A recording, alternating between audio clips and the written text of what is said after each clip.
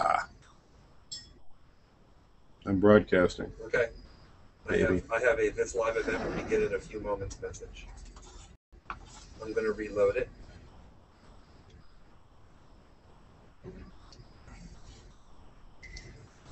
So now they're telling me I can embed this in an iframe, which means I could actually put it on our website and embed it. There he is. There's Tom and Val. Okay, so I can now see you on Google+. So the live Hangout thing is working. Okay, so I will then send invitations to a whole lot of other people. You're going to send invitations to everybody I sent you in that email this morning with the addition of Ann Washington. All right, now I'm looking for the email that you sent me this morning. It's called Please Hold. Yep. In the meantime, I will be creating a short link of this YouTube URL. What do I have to do to get these people into a copy and paste? And Ann Washington, whose email I can never remember. Now, if you want to, you can turn off the broadcast button. I think just for a moment to pause it so that you're not public. I think it says end broadcast. That sounds rather... So if you end it, can you start it again? Well, I wonder if I start it again, if I'll be at the same URL. So I think I better not. Okay, so you're prepared for people to just show up. I am. Valerie might not be, at this but I am. moment, Hello. I'll try not to pick my nose behind you. You could move out of his camera. Yeah, well, I'm going to. I didn't. She's like, I'm moving it. Don't you worry. Well, I thought I would go downstairs and watch it. Yeah. And let you guys know how just a normal person would be viewing this. How would you know that? Because you're going to invite me. Well, you're going to. You have an invitation. I'm about to tweet. I was going to say, I would go to the No. Twitter page, I would click the URL, and I would try to do it the way a normal person would do it, who's just viewing. I was going to say you're misunderstanding me. You said something about a normal person. No, I wasn't misunderstanding. I was ignoring. Ah. Difference. All right, so I'm But sending I was invitations. thinking something like that. All right. I can do whatever. Let's move this chair. Let's move the Val. You could cover the. You could just cover your camera with a cloth or a photo of Hugo Chavez. Live. And mute the microphone as we're going to be talking. How's that? Yeah. Yes. Yeah, just hang the crawfish. Here, how about this? Yes, that's perfect. There you go. There you go. Oh, it's backwards. Even better. We can do it. Maybe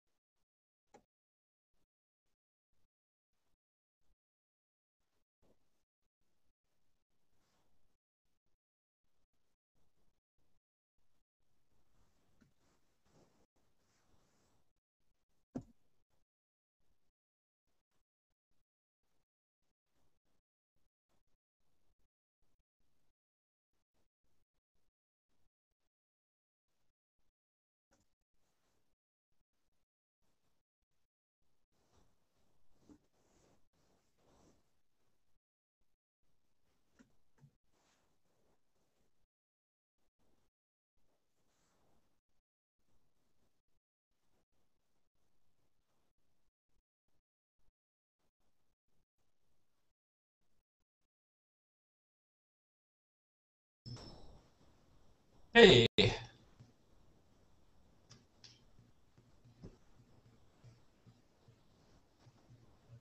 Tom.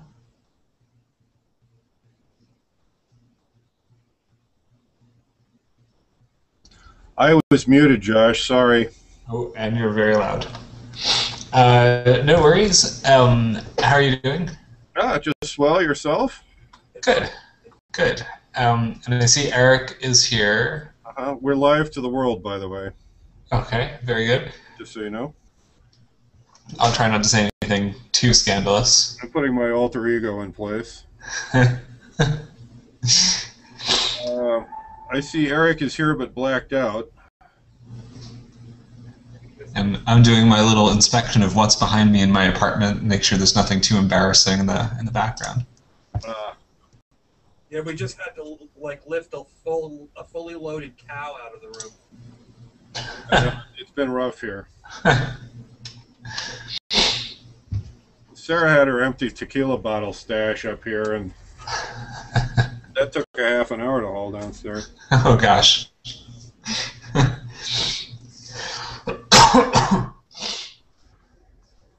I see Mr. Mill. I see a pixelated Mr. Mill.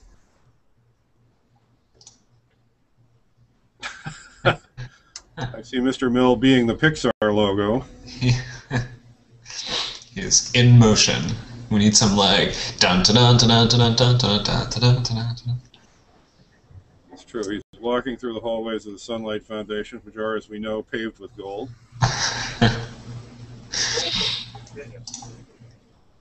Did it? Yeah, dropped 20%. Wow. Sarah, you should be Baba Booey or something. Thank you so much. That would imply that.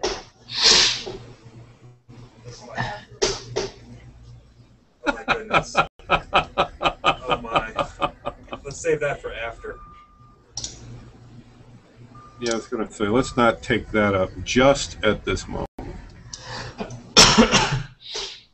So, Why am I unable to connect? I gather that using this advanced technology, we have no way to know how many onlookers there actually are. There are going to be those of us in the studio audience, and then the thing is going to be streamed out via YouTube to some population of millions or hundreds or perhaps a half a dozen people in the Longworth cafeteria. We don't really know. It's recorded for posterity. It will be recorded for posterity and available on YouTube for posterity. Oh, that's excellent. So hopefully we'll be able to edit out all this stuff. We're on the record here, fellas. Maybe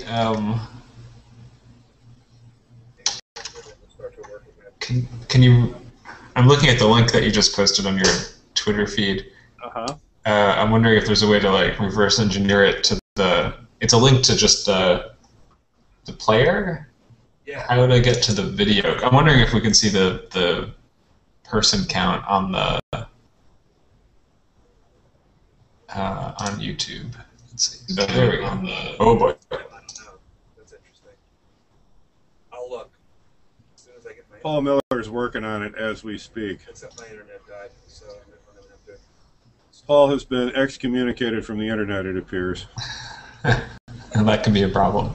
After years of giving them more than adequate reason to do so, they've finally struck. Yeah. Well, I can amuse myself by displaying the live stream while talking on different monitors. Oh, that's nice. That'll be very recursive. Is this automatic camera switching thing? That's a unique Google Hangout feature. It is. It goes to whoever's talking. Josh is having some vertigo-like experience here. I'm showing you. That's highly recursive. Yeah. Recursion is what Josh Tauberer is all about. I do nothing but recurse. Well, you only have to do it once. It knows by voice who to flip to? That's Yeah. very smart. Did Google invent that? Didn't they invent the internet, Google? Yeah, they did. They invented Al Gore, too. So why do I have an invite? Are all the onlookers going to log in like I did, or was I given some sort of special invite? You were given a special invite, Eric, because we want you among our studio audience, as opposed to those who are merely out there in the cybersphere. So you have a front row seat. Also, you can talk back. Oh, I do love talking back. I would have shaved this morning if I'd realized. Oh well. Yeah, me too.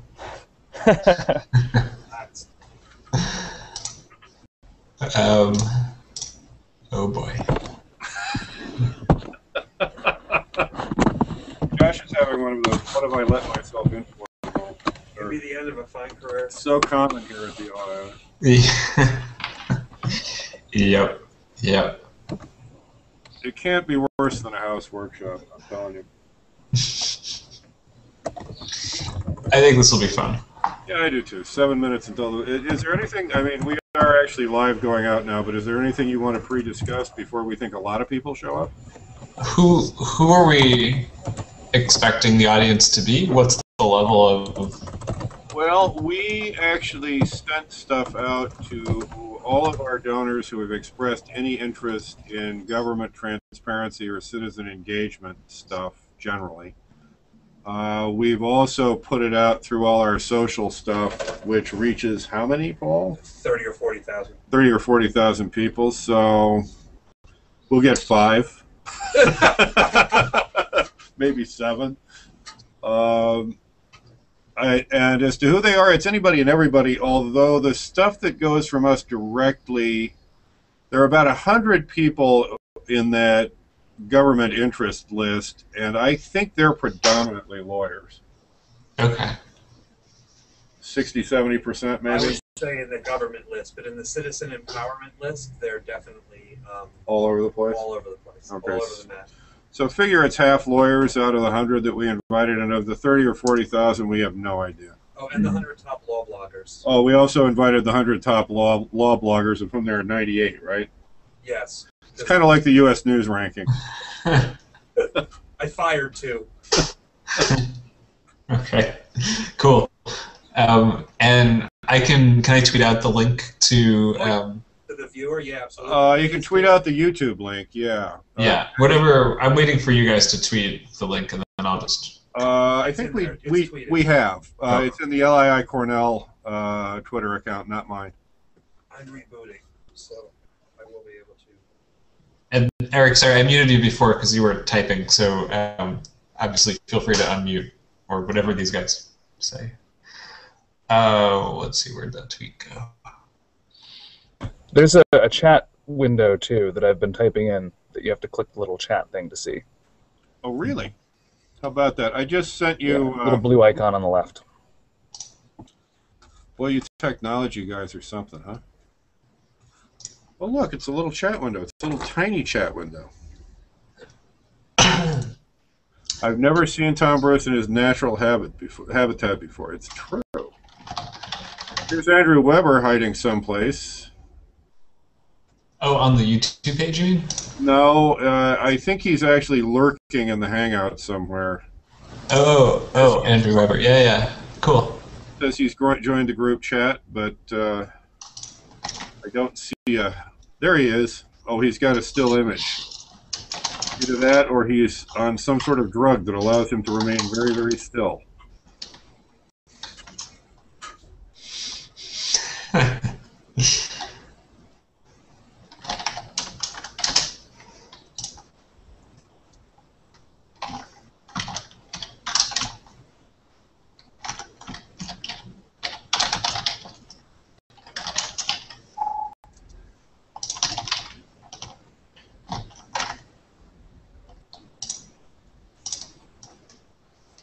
do feel like I'm at systems control at NASA as well.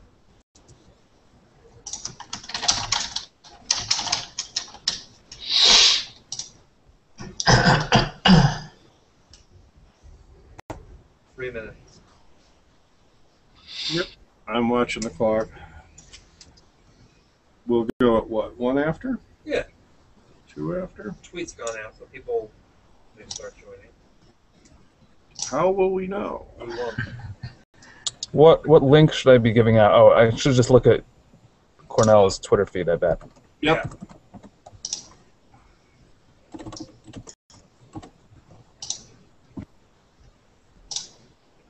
where there's that. I just put it in the chat window, Eric.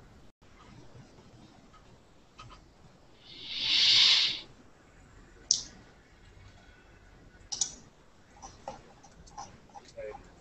Email out, Twitter out, Facebook out, Google Plus out.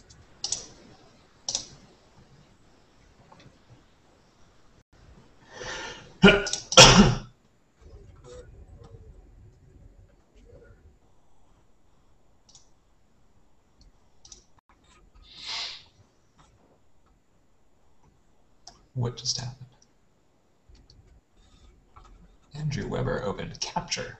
Smile. He's taking pictures. I'm not. There are two options. I'm not really sure what to click. Okay, video has gone off. Okay, whatever you've done, it's back. Am I back? Oh, there we go. I haven't done Google Hangout in a long time, so all the controls have moved, and it's all. I was going to say, you've done a lot more of it than we have. This is a sort of a maiden voyage for us, but I will explain that at some length.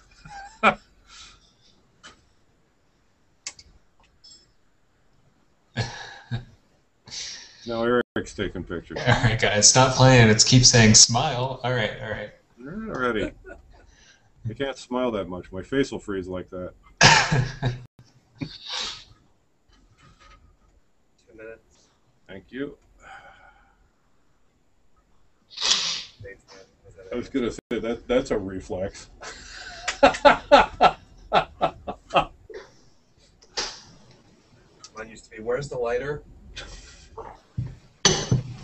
Is there still a mustache button in here somewhere? Yeah. Yeah, it's on the left. It's called Google Effects. Oh. I don't know how that works. Does everyone see that if I put a mustache on you, for example? I think so. Oh dear. That just invites all sorts of abuse. Mm-hmm. Mm-hmm. Okay, now theoretically it's 2 p.m. and we have other folks watching. We may have had them watching for some time. I don't know. Good. Okay. Yes. All right. So I guess since we're officially on the clock at this point, we may as well begin. Welcome. For those who don't know me, I'm Tom Bruce. I direct the LII here at Cornell, and with me chatting today is Josh Tauberer of GovTrack, waving. We have a couple of people right now in our so-called studio audience: Eric Mill from Sunlight Foundation and Andrew Weber from Library of Congress.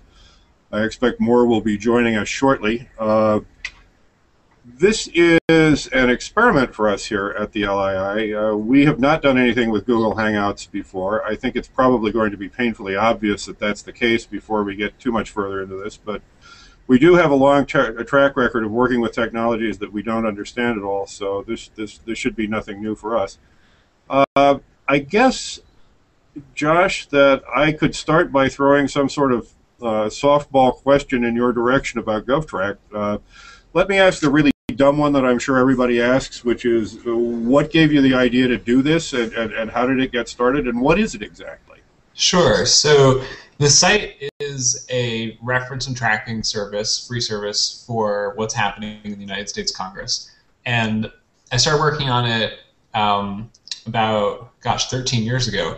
I was a freshman in college, and I was learning about the intersection of free speech and copyright law, and we were learning about this law called the Digital Millennium Copyright Act of 1998, and well, it seemed like a pretty dumb law.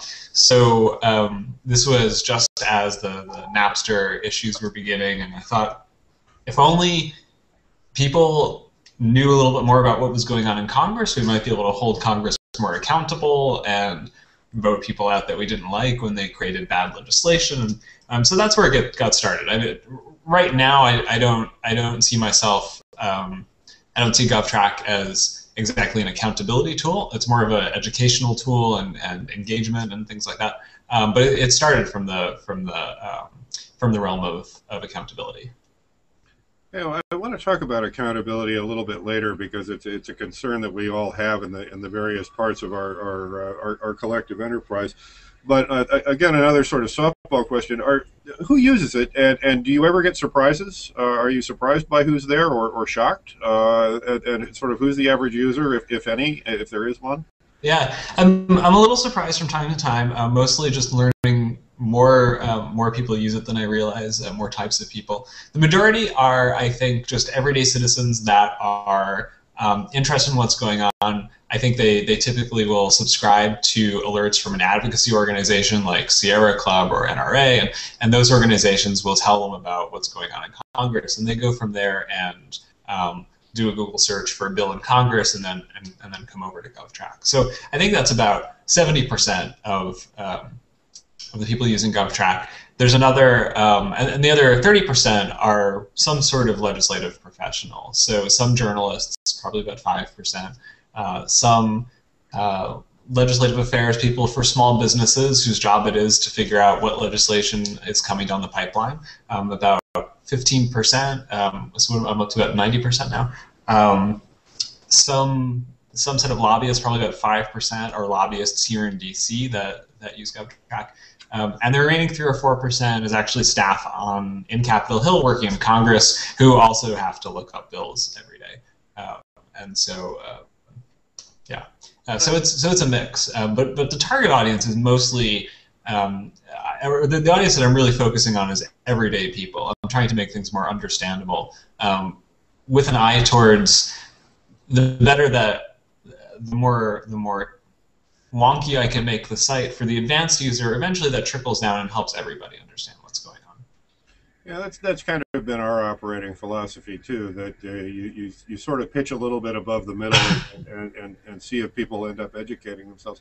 I'm curious, actually, for purely selfish reasons, you seem to have a very, very accurate notion of who's out there and what they do. Do you run a lot of surveys? Are they registered users, or how do you find this out? So we just reached our 200,000th registered user a few weeks ago, which is great. But I don't regularly survey users. I did one survey a couple of years ago. Mostly it's from seeing who's been emailing me. I get emails, from people that report problems on the site or feature requests, and so some combination of that and Google Analytics and the survey a couple of years ago. Yeah. So it sounds like you're working with the same bunch of bad data that we do when we try to figure out who we've got.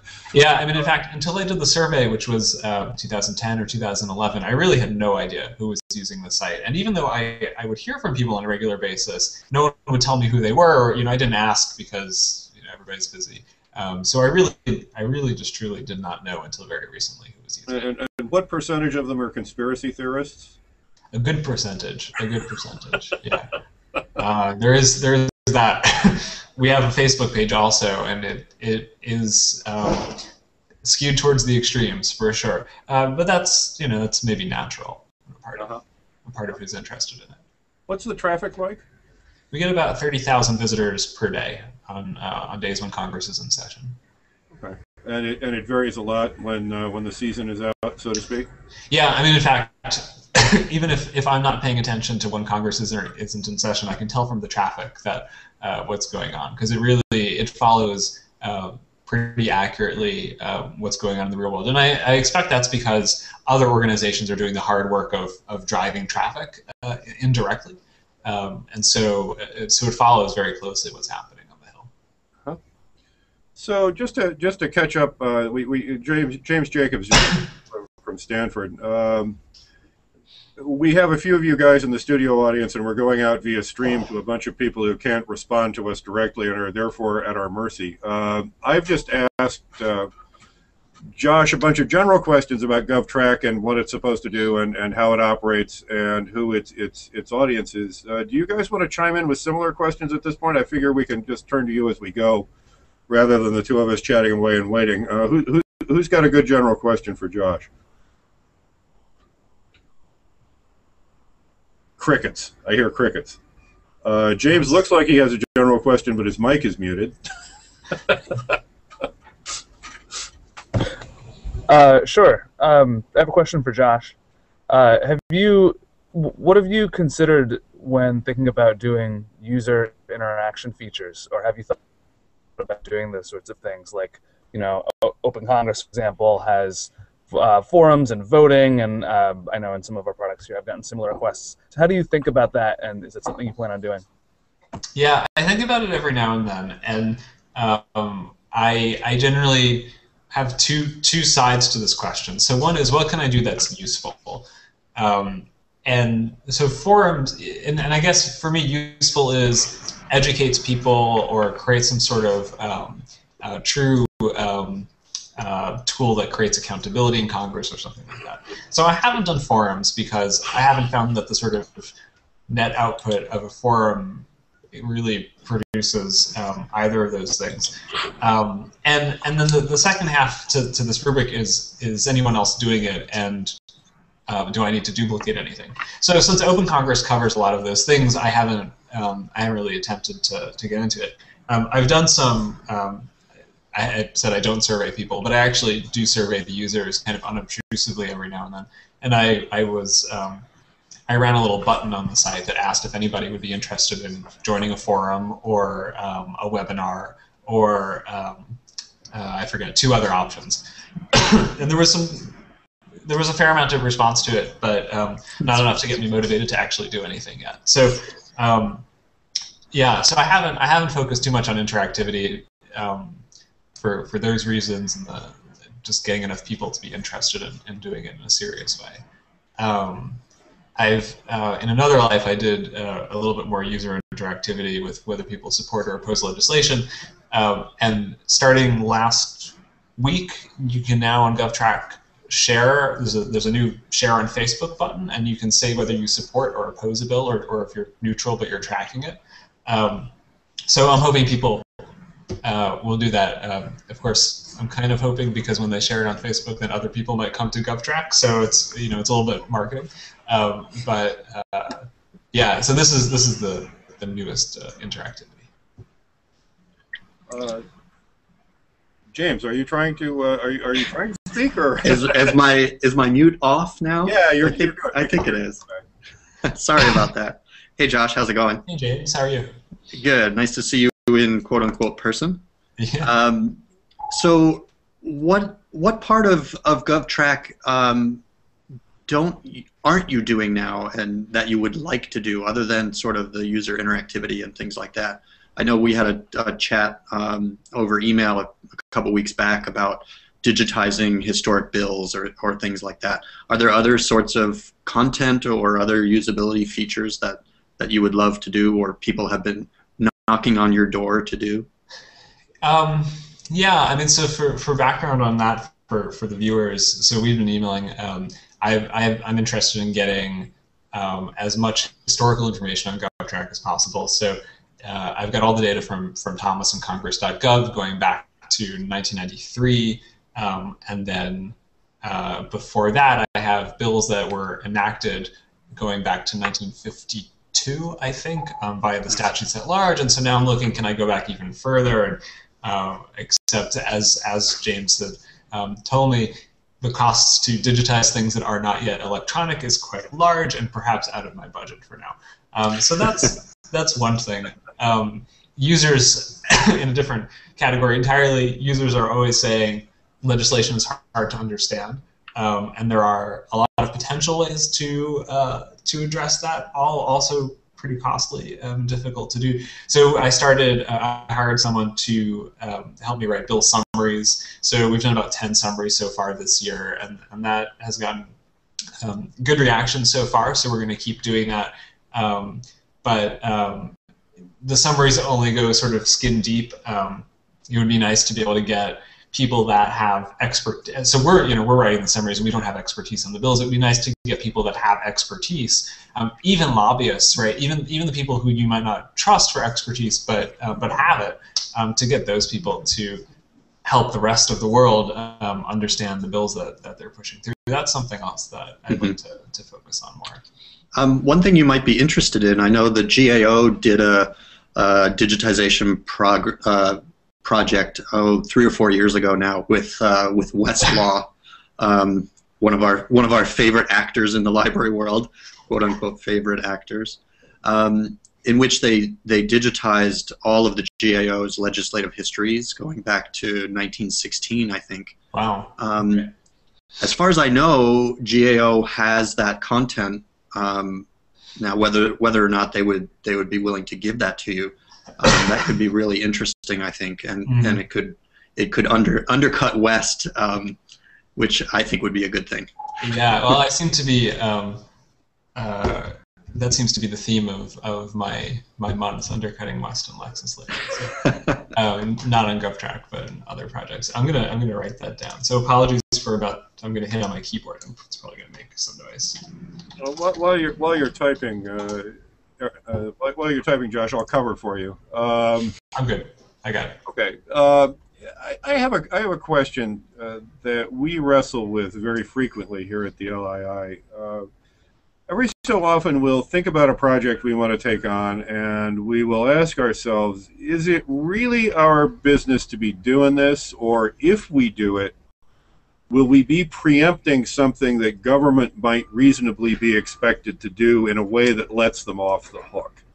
It's a question we wrestle with all the time. And the corollary to it, of course, is once you've embarked on something, as we did many, many years ago with Supreme Court decisions in 1992, and they start doing a good job of it, do you want to put yourself out of business? I mean, I think everybody who's in the studio audience has wrestled with a question like that at some time or the other, and I'm wondering what everybody's take is. Josh first. Sure. It's a big question. I mean, I do say I've been trying to put myself out of business for 13 years, and Weber, who's in the chat, might have something to say about it. But I don't usually not do something because of that. I think in a lot of cases, what we all do in our various projects, except for Andrew who works on the inside, what we all do is sort of raise the bar in a lot of ways and show what can be done. I mean, maybe put that in quotes because it's a lot easier for us to do it on the outside because we don't have to worry about things like, I mean, I should, but like accessibility standards and even accuracy can sometimes get not as much attention as it should. So it's a lot easier for us to experiment, which perhaps makes the government look bad, but it's sets something for what the government may be able to do 5-10 years later, or sooner, on the where possible. Yeah, I mean, there's a lot of stuff that we all do that the government will never do. I think that might be one of your upcoming questions. But so there's always going to be stuff for us to do. But I think we'd all be happy if the stuff that we don't have to, that the government can't do, if that's taken over by the government. That got all metal. No, I know what you're trying to say. I mean, one area that used to be very strong that way was actually site analytics and statistics. I don't know how much stuff government websites are allowed to collect at this point. Maybe Andrew can enlighten us. But for many years, these guys weren't able to get their own stats. We were supplying them actually to LRC for a while. Dave? You looked like a man who had something to say. No. Eric, any response from you? Well, there's a couple things that come to mind. I mean, and it actually Andrew had just asked the perfect question. He says, do you ever specifically think of items that the government can't do? That's the thing, is that the government can't do a lot of things. Not for legal reasons necessarily, but because that's not their job. So, besides doing stuff like campaign and electoral information and how that ties into government information, which the government will never touch unless it's a government agency specifically tasked with that. Basically, every government agency is confined to using the data that they own, they're in charge of. And it's not just what they want to do, but it's how they view the world. Typically, you have your piece of the pie, and you do a great job with that, and that's the most important data to you. And so it's not and it's really not that government agency's job, to combine it with every single data set out there and form some complete picture of how the government works holistically. And part of that is federalism, and part of that's just how humans work in groups. So I think that's an absolutely key role of projects like GovTrack, like Cornell, like the work that my institution, the Sunlight Foundation, does, is actually transcending any particular silo that exists in government and presenting a picture that makes sense to regular people and professionals alike. Okay. Anything further on this one, guys? Josh? No, I mean we can go into some of the things that that are unique to what people on the outside can do or what people on the inside can do. So one, for sort of a historical perspective, or perhaps a laugh, but for a long time, the Senate didn't publish voting records in a useful data format. So if you're a human being, you can go to senate.gov and find voting records. But if you were someone like any of us who wanted to build a big database of it and do an analysis, so if you wanted to figure out how partisan any individual member, any individual senator was, or how often the parties vote together, or anything that actually looks across more than one vote at a time for some sort of deeper meaning, you couldn't really do that. And the rationale that was coming out of the Senate, I guess the webmaster's office or one of their web teams, was that from their perspective, the senators were sort of reserving the right to publish their voting records the way they wanted, and it wasn't up to the Senate as an institutional body to publish voting records, which was a very strange concept, I would think. Like, they have a clerk, and the clerk is supposed to publish stuff, but they're not really. So I didn't really understand it, but. Let's give them the benefit of the doubt, right? There are sometimes limits to what government agencies have a mandate to do, and then the rest of us can step in wherever we're able to help out. And actually, so I would create the data that they wouldn't put together, and then share that, and then other people would go do the analyses that they couldn't do before or couldn't do as cheaply, as cost effective. Anyway, that was fixed in 2009, fortunately. So now we do get the data. So really, Josh, you're just happy if government agencies can publish data that's in a usable format that you can then mash up or massage or do the further analysis and work that you need to do, right? Yeah, I mean, so I'm typically after. This is an interesting question that we might all have a little bit of a different take on. So I'm typically after data files. So these are things like Excel spreadsheets. Of course, I know you know James, but for the viewers, typically things sort of equivalent to Excel spreadsheets, large tabular data files with as much information as possible. So I'm usually after things they already have that's easy for them to share. I never am interested in things that have privacy or intellectual property implications or stuff like that. I go after the easy stuff. Other people go after harder stuff, and then you might actually get real pushback. And so usually the pushback that I get is sort of general institutional inertia, where they've got a million things to do and it's government, so it's underfunded and they just don't have time to get to it, which, that's fair.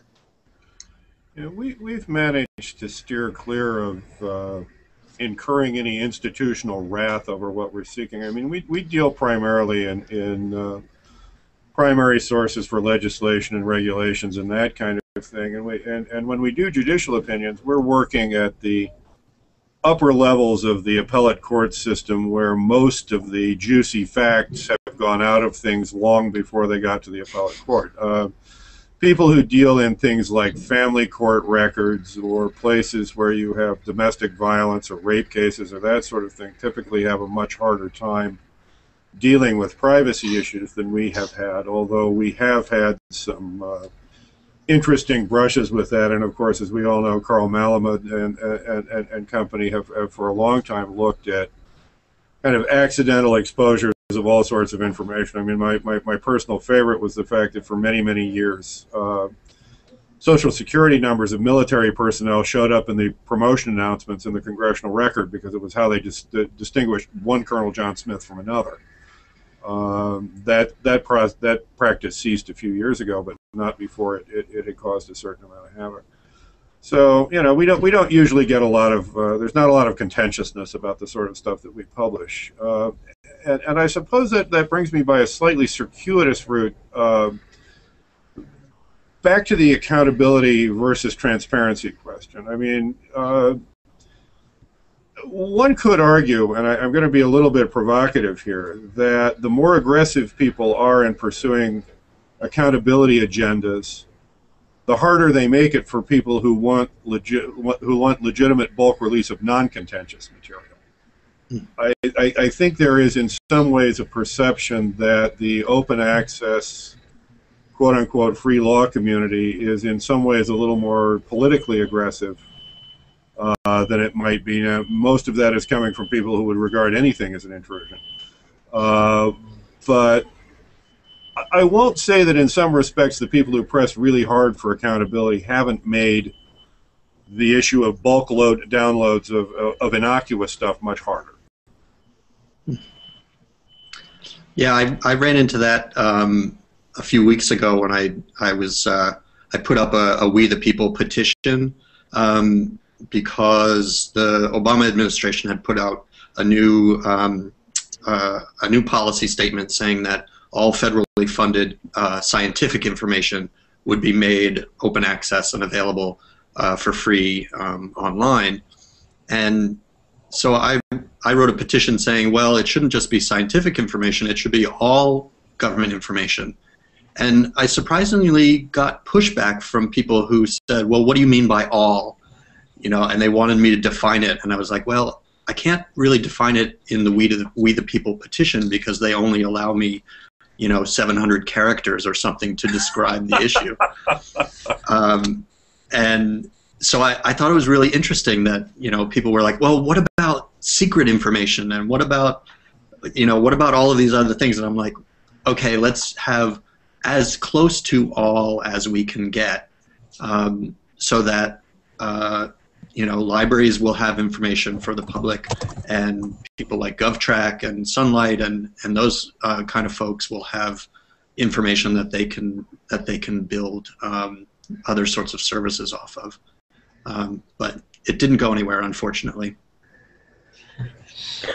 I wonder if the contentiousness if there's contentiousness that comes out of what the free law community is doing, I wonder if that's in their methods or simply in their targets, and if we're allowing the different situations, different kinds of data and government agencies to dictate who gets under more pressure and who is labeled as a rabble rouser. We're lucky that our requests for voting records in the Senate is met as a non-contentious issue, but there's nothing in my mind that's of similar import accountability-wise as the work of our judicial branch, at least the work of our judicial branch painted broadly. And if your goal is to get at that information, if you care more about the judicial branch, you're just going to have a tougher time than if you care about the legislative branch. And that's not because the information's more important, and it's not necessarily even because you are an angrier person, though there may be some self-selection in who ends up wanting to go after and that information and fighting it. Yeah. It's just, our judicial branch, its information is harder to get because there's much more vested interests involved. And it's not limited to the judicial branch. Anywhere where there's lots of money and there's line items involved, you meet this pressure. I got really interested actually in a particular campaign by Carl Malamud about incorporation by reference, which is an executive branch issue. And the Federal Register in general is one of my favorite stories of open data in the whole government. I tell it all the time. But all of a sudden, if you ask the Office of the Federal Register, what about this little subset of regulations that you end up having to pay money for, all of a sudden you get a much different response. You have to wage a national campaign to barely get any attention about it, and it puts you in a situation where, sure, like now you're militarizing the issue of open access, but is that your fault, or is it the fault that you happen to go after the information where money is involved? Yeah, I mean, and there's a lot of there are a lot of agendas out there. There have been a couple of well-known stories in Africa in particular where people have gone to open up judicial opinions and had it very, very heavily resisted by the judiciary. And of course, at that moment, all the conspiracy theorists run around and say, oh, well, there must be corruption involved, or there's something. The fact of the matter is that they were dealing with a lot of judges who, in many cases, did not feel themselves to be well trained, and did not necessarily want their half well written opinions out where a lot of people could see them. It wasn't the darkest agenda you could possibly imagine. It was something rather more innocuous, but equally persuasive where the judges were concerned. Yeah. I think going back to the original question, I think we all see this, let's call it sort of turf war between the different aspects of the open government or open access movement. So you can divide the broad movement roughly, let's say, into things like access to the law, access to the structure of government and who's serving in government, access to operational information that helps with accountability, so like government spending information and voting records and stuff like that. Access to data related to service delivery and actual government programs that are supposed to accomplish things. And then sort of public data in general. And each of those has a different community. So like Tom, you're in the access to legal materials group, and so am I. And Eric and the Sunlight Foundation are primarily in the accountability area, and so they deal with spending and elections and operational records.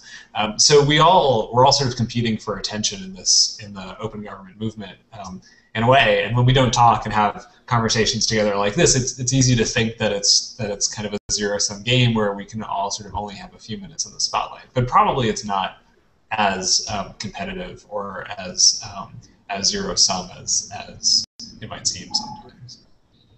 Well, no, I don't think it's zero-sum at all. Actually, at this point, I want to turn to a couple of questions that have come in via Twitter. One of which I think will only make sense to Josh. The question is, and I quote, "What happened to the RDF experiments?" Good question. So from about 2005 to 2009, maybe, I was very interested in the semantic web. And RDF, for those that don't know, is sort of the language, the data format of the semantic web.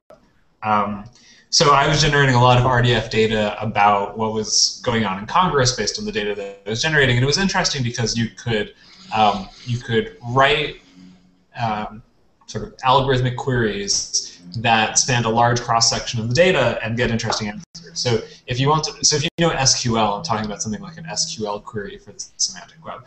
So you could write a query that was like, tell me. This is the example I used to use back in the day.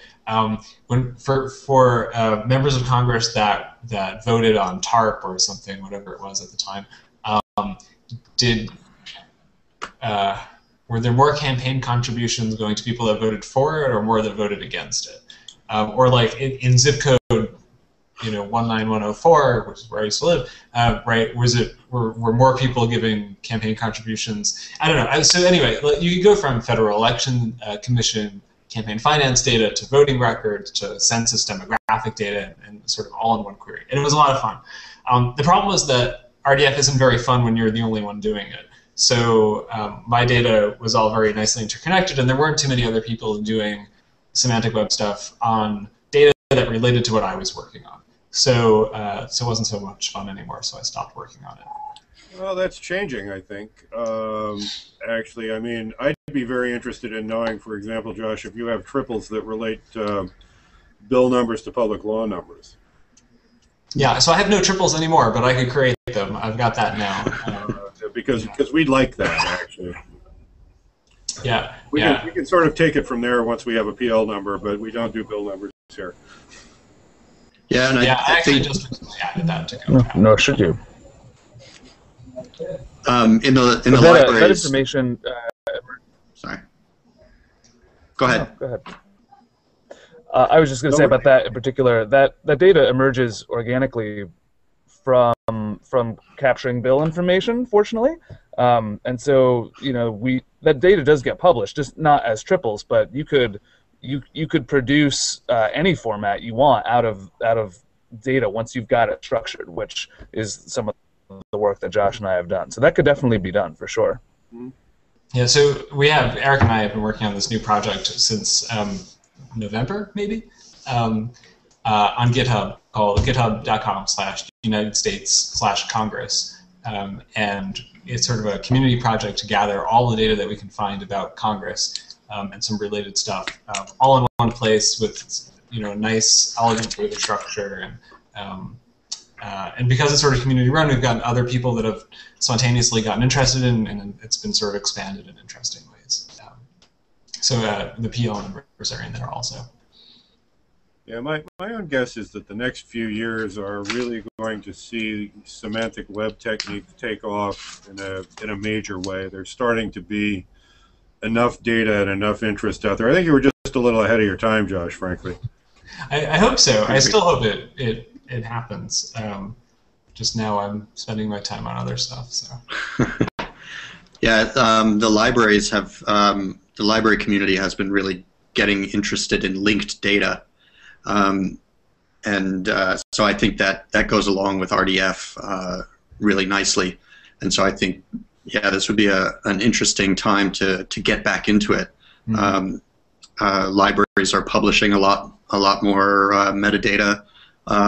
It's not being tied up in catalogs as much, and so it could be a really interesting time. Mm-hmm.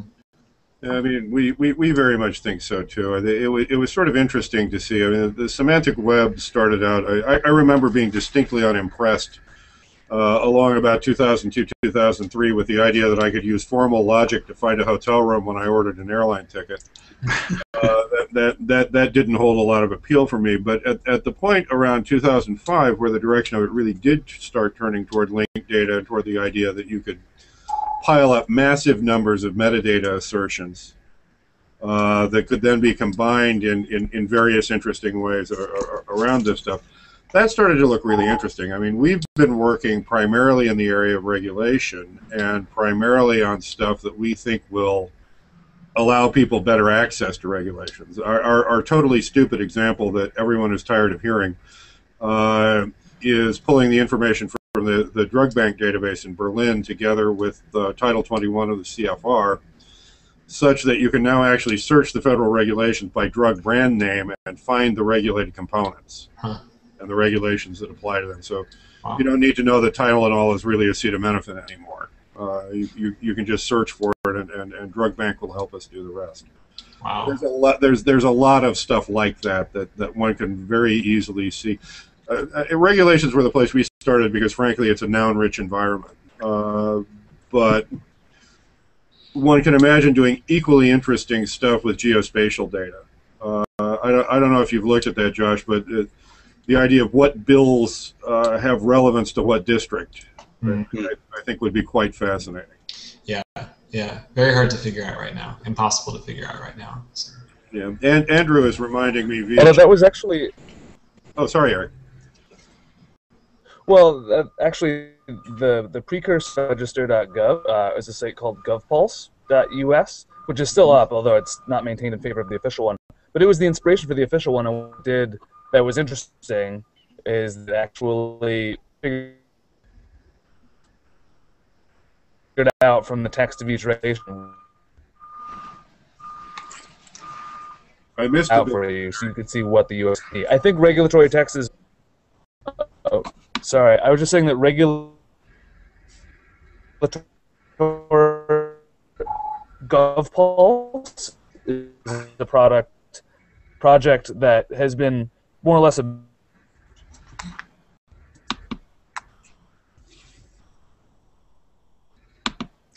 I think we lost Eric. At effect. Eric's in and out. So I think regulations are a little more well suited. I don't know. Can you not hear me at all? You're breaking up quite badly, Eric. It's like your bandwidth is going. Okay.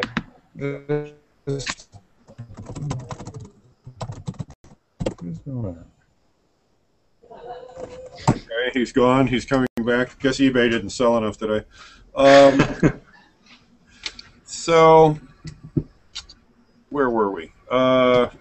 Linked data. etc. Oh yeah, another question out of the audience while we're waiting for Eric to come back. And Andrew Weber's lurking in the background. I don't know if he'll want to respond to this directly or not. He seems to be keeping a very low profile. But it's really his question. Josh, what do you think about beta.congress.gov, and what are the principal differences with GovTrack? What are the complementarities, et cetera, et cetera? I should talk about beta.congress.gov. I think Eric, Andrew should, showcase, but it's great. I don't know. So Andrew, do you want to step in with background? Do you even have a mic? Well, okay. Meanwhile, Andrew at the Library of Congress and their whole team has been working for a long time on an update to thomas.gov, which is the new beta.congress.gov, and probably the viewers of this video are familiar with it. It's a huge update. The search works tons better, and the presentation is tons better. They're still adding data to it. So in terms of the difference between that and GovTrack, so functionality-wise, it's very similar to thomas.gov in that it's it's their silo of data. And they do it very well, but there's more in GovTrack than you can get on Thomas. So on GovTrack, you can get things like committee assignments and voting records from the House and the Senate, which you don't find on Thomas because Thomas displays Thomas's data. And then also a lot of statistical analysis on GovTrack. So missed voting percentages and how likely we think it is for a bill to be enacted, and leadership and ideology scores applied to members of Congress, which I imagine the Library of Congress will never want to do. So there's a lot more context that takes advantage of a wider cross-section of data on GovTrack than you would find on congress.gov. But I should say all of the data on GovTrack comes from Thomas and by extension congress.gov. So it is the source, right? And so to the extent that I ever say that GovTrack might be better, right? It's only better because thomas.gov exists and does a good job at that part of it. I don't know if you guys encounter this in quite the same way that we do, but there does seem to be this kind of bizarre characteristic of the internet audience that wants there to be only one of these things somehow, and there's always this question of, well, which one is better, and can't we centralize it all somehow? And I've always found that so sort of antithetical to the way that the internet works, that it's just puzzling. Everybody kind of wants it all under one roof. Everybody wants there to be one thing, but in reality, you've got a variety of people doing different value adds with different institutional limitations and different institutional competencies, and why not? And even the presentation. So a lot of people think, I don't know, there's a good group of people that think that if only you could build a website that puts all political information in one place, then you'd really have this ultimate accountability tool. But I think it runs up against this problem that the human brain can only handle websites that are just so complicated. And you need a user interface that's appropriate for the particular task that you have at hand. So congress.gov and Thomas, which have different user interfaces, are themselves differently suited to different audiences, and GovTrack to a more lay audience that needs more explanation. And the LII versus, say, GPO's website for I think GPO's website, or any of the other ones. Yeah, so I mean, they each presented very differently, and if you removed all the differences and lumped it together, I guess you would sort of get maybe the American Idol of law, right? Like suitable for everybody, but not really good for anyone. Sorry. I'd vote for you, Tom. But who will be the judges? That's my question. Well, you. Who is the Paula Abdul of legal information? That's that would be you, Tom. Thank you so much. I was hoping for Dr. John Fever, but do that. So let's see. What do I have by way of questions here? James, you look like you're itching to say something. Yeah, I've been concerned with digital preservation for a while, and so I'm wondering about that aspect of I guess both GovTrack and LII. Where do you put your data? Do you have preservation in place? Do you use the Internet Archive as as a back-end repository, or do you even think about that?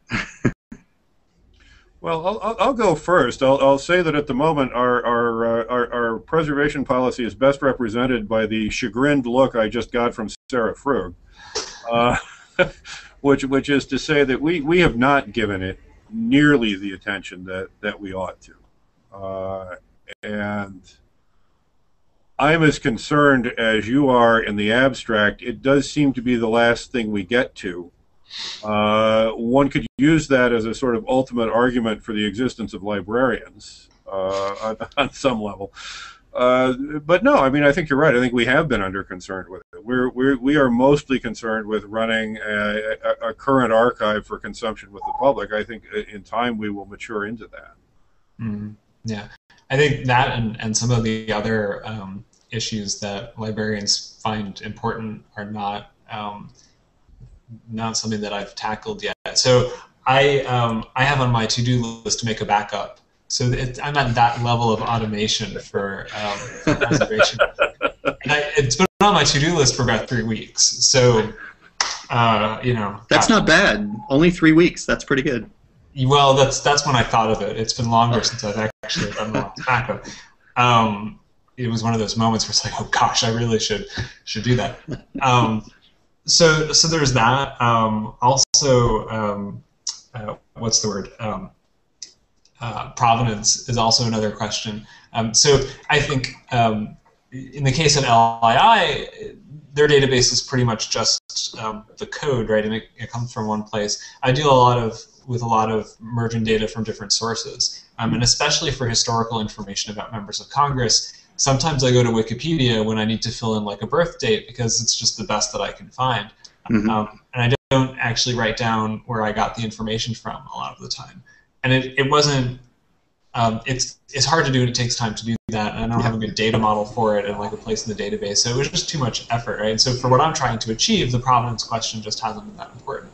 Yeah, and I mean, I'll chime in there too and say that as we move forward on linked data stuff, provenance and curation issues are really going to vault into the foreground in a big way, and frankly, James, I'm having trouble finding trained and concerned and interested people in the law library community to work with, which is no knock on anybody in particular, but I got no staff. I got no librarians on my staff, and ultimately I'm either going to need one or a very powerful volunteer to really make this stuff go. I also think, frankly, and I do mean to be somewhat provocative here, there is a little bit of a tendency to not listen very carefully to librarians because there has been so much cost insensitivity in that community. I mean, all of the stuff that's gone on around the issue of authenticity, for example, has been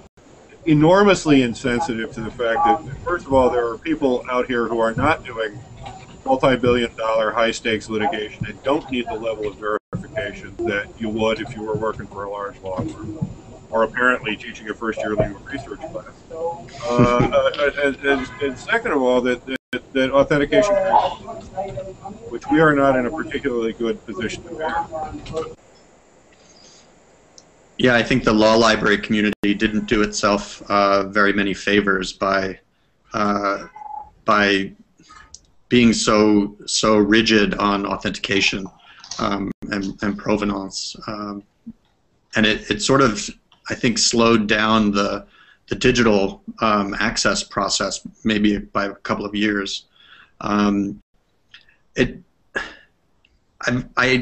hesitate to put libraries as the be all and end all of preservation. I think in the paper world we did a pretty good job because we had a distributed network to do it.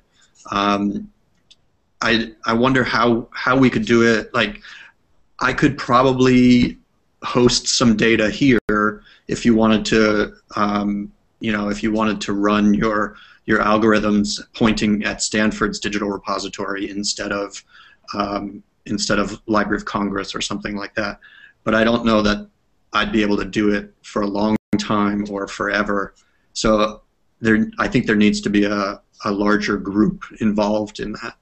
Yeah. Well, that intersects in a very bad way with a common funding problem that we all have in open access, which is that foundations and other institutional funders of open access efforts are very good at starting things and very bad at maintaining them.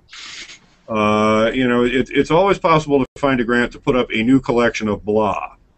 Nobody's particularly interested in helping you maintain your collection of blah that you've had for 20 years and are trying to keep current. And so it's not easy for people who don't have an independent revenue stream or an institutional revenue stream of their own to really take on any sort of long-term effort at all, but B, anything that isn't sort of directly serving data out to the public. If they're grant funded, it's very hard. It seems to me. Before we move on, I wanted to put a footnote in. So for both preservation and provenance, the projects that Eric and I are working on GitHub actually, I think, take some interesting approaches to that. I guess we're probably running out of time, so I'll just be brief on it. But so we're putting in, for one of the projects, the Congress Legislators Project, we're putting the data itself actually on GitHub, which means GitHub is kind of our archive. And we're trusting that it's going to be around for a while, but also it provides a certain level of authentication with hashes and things like that. And then from the provenance side, you can track every change to the data that we're making as we fill in biographical information about members of Congress and things like that. So you can actually see, to the extent that we're recording notes about what we're doing, every change is associated with that note, and you can track back to the point in time when that occurred. And there's a less formalized benefit that I almost chimed in about earlier, which is that we have these pretty extensive discussion threads. There's a printer behind me, sorry. These really extensive discussion threads that talk about all the work that we're doing and even research that doesn't end up making it into the data. And this is, basically what, we might end up doing in our own emails that we'd forget about and that never end up crossing the boundaries of organizations. And so we just have this public archive that people will end up on Google, probably above lots of other resources, because we're doing all of this stuff in the context of solving problems and resolving things and moving on and annotating everything that we do in formal and informal ways. And that's been really nice, I think. Yeah. Yeah. We've got about 10 minutes left. Let me ask primarily Josh, but also everybody else, what should we have asked that we didn't? What do you want me to ask you, Josh? That's a hard one. You could ask me about the DC code. That was a fun issue. So Josh, what about the DC code? Well, Tom, let me tell you about that. So there's this issue that's common in states that states contract out with Westlaw and Nexus, which apparently are foreign-owned, to codify all of their statutes. And depending on where you go, the copyright and physical ownership status of these things is quite questionable and kind of scary. So here in DC, the West and Lexus were trading off as the contractor, and there was no publicly available data set of the DC code, and so I worked with Carl Malamud and someone here named Tom McWright on getting access to it. And so the DC Council's general counsel agreed without much, he didn't need much convincing to post the Word document that they had that has the full 50 titles of the code, and also to use a Creative Commons CC0 public domain dedication for the files, which means to the extent that they may have or have not, to the extent they may have copyright over these files, I say, they basically disown the copyright so that the files are unencumbered by any license or anything like that. Carl Malamud has a project called law.gov, which is at public.resource.org/law.gov, something like that, where he has 10 principles for how the law should be made available. And I was happy to see that here in DC we were able to get, I think, 3 of the principles knocked out, which is like bulk data, no copyright license, and I forget what the third one was. But so I'm hoping that other places will see what happened here as a model for how the law should be made available. Okay. Anybody else, James? Yeah, and that sort of raises the question. I just texted that as well. Josh, are you thinking of moving into state GovTrack, if you will? I know Sunlight has a pretty nice state ledge tool that I've started to use. So yeah, so about a year ago, I entered into a partnership with 2 commercial providers of the data, BillTrack 50, Legination and Legiscan are the company names. And so about a year ago, I added state-level data to GovTrack because people had been asking for almost as long as GovTrack has been around for that information. And it was okay. But with 50 states and 99 state legislative bodies, it's very hard to do. It broke on GovTrack a few months ago. I haven't fixed it yet, so there's no new data. So right now, I may fix it, but I have no particular intention to dive back into it. And Eric and Sunlight Foundation has really picked up the slack on that. And yeah, I know it's hard, Eric. The copyright issues alone must be debilitating. Yeah, I'm not on that team. I have watched them with admiration from afar. Because I think people sort of see, oh, you write scrapers, you get it, and you have to display it somewhere. But man, that started when I showed up here 4 years ago, and has been run by a team of 3 people full time for years to launch with a website that works well for all 50 states. It's hard. Kudos. Yeah. Well, of course, this is why everybody is now obsessed with bulk data. Nobody wants to do scrapers anymore. They're just too hard to maintain. Mm-hmm. Yeah. Well, I used to always say that if you're writing a scraper for a government website, it's really lucky that governments move really slowly because then your scrapers don't break. So that's how I got away with it. The scraper that I wrote in 2003 was running pretty much continuously until 2012. So it's the land that time forgot. So about 5 more minutes, gentlemen. Anything we've missed? I had one more question at a sort of silly theoretical level. There was a sort of foundational notion in the 19th century public library movement that the reason that you assembled libraries was so that people could educate themselves. They were largely a response in the 19th century to the sort of failure of the educational system, particularly when it came to immigrant populations. And I think we've always held, we're part of a law school in a strange kind of marriage. We've always held that there was an educational function to what we were doing. And if you put enough stuff out there, then sooner or later people would learn. And that in time we might make up for the lack of a basic high school civics course or something of that sort. Do you guys think that's true? Are we fulfilling that function? Do we see it happening with our user populations? Is it too soon? Is it too much to expect of people? Are they just coming and looking up what they need and going away again? What's going on? Yeah, I think it's very hard to measure, but I'm sure that it's true. So I guess I have a sense of this from the feedback that I get from my users and the ways that I see that they're using the site, and the questions that people have had have changed over time. So when the site first launched around 2004, the questions were things like, what does HR stand for, and how do I find a bill? And I searched for HR 1234 and I found Bill X, but I thought it was Bill Y, but it turns out, well, there's 2 HR 1234s. In fact, there's been hundreds. So, but now the questions are different and are more substantive usually, and people understand the nature of lawmaking better, and use the statistics differently that we have. So for sure, people are learning, and I hope it's because of us. Maybe it's because actually civics lessons have gotten better. Maybe our users just happen to be better. But I think we're. I think we've seen a little bit of that. Our favorite question here used to be, where's the opinion from the Supreme Court in some case where the Supreme Court had denied cert?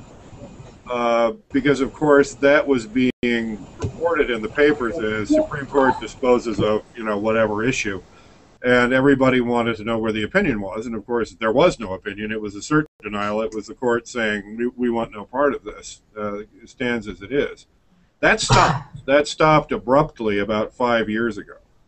And I think in general the quality of Supreme Court reporting in the mass media has gone up as well. Now, some of that is that you have a new generation of writer, particularly I'm thinking of Liptak at the Times, who's really writing much more for a lay audience than the old line Supreme Court reporters really did.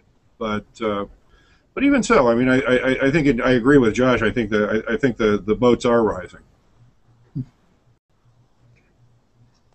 And I don't know, maybe just to put it in a slightly more general frame, there's no right answer to the question of whether or not it's best and most impactful to serve regular people or to serve the people who serve regular people. And I think that our projects all, like, to some extent, all address both of those audiences at the same time. And I don't know which I get more satisfaction from when I see evidence of that. And I don't know that there's a right answer to it. But a lot of people tend to pitch these against each other when, if you're seeking funding or if you're talking with media or if you're trying to affect the national conversation. You get a lot of people who want simple answers to what's not a simple question. Yeah, there are a lot of Welcome to my world. There are a lot of false distinctions there, and I think there's a general lack of appreciation of how the process works. I mean, many years ago, or it seems like many years ago now, I was asked by somebody at Open Society Institute to do a 3-page summation of the state of legal information in the United States for the benefit of their board, and I said, well, I can write 80. They said, no, you're going to write 3. And my first sentence was, the largest problem with legal information in the United States is that no one knows there's a problem. And that was largely true. Specialist audiences were well served. Non-specialist audiences weren't, but they didn't know that they weren't because they didn't really know what their needs were. That, I think, is changing, and changing much for the better. And on that slightly optimistic note, I will exercise my right as moderator, tell everybody that it's 3 o'clock, and thank you all. Thanks particularly Josh and the other folks for taking the time to come in, and thanks to everybody for watching. Yeah, thanks to our studio audience here for the good questions. And if I can I just plug my book, Open Government Data, the book? I talk about sure. Some of these issues. Is it available for the Kindle and iPad, Josh? It is available for the Kindle, also on the web, and in physical print as well. OpenGovData.io. Okay. Thanks, Josh. Thanks, Josh. Thanks, everyone. Yeah, see you guys. Thanks, everyone. Yep. Take care.